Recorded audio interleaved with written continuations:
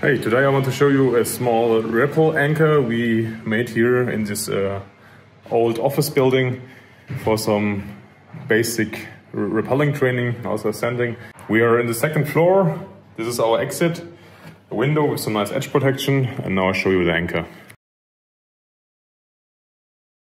We choose different edge protection to try different things out.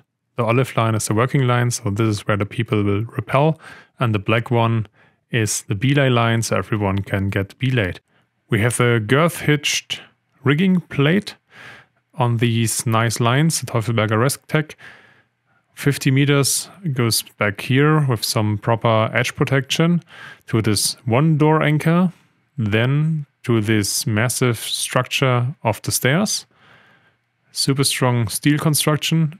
And the third point again is a door anchor, and they are all connected to this one rigging plate. So this is the construction with the nice lightweight Resctec line. Of course, this is like super safe. For simple rappelling, usually one door anchor can be enough, but we wanted to be extra safe. We had some time, so no problem by adding some more safety, and possibly this alone probably could be strong enough for rappelling, especially when the rope runs around the edge. But yeah, I wanted it to be extra safe and some more effort in building something.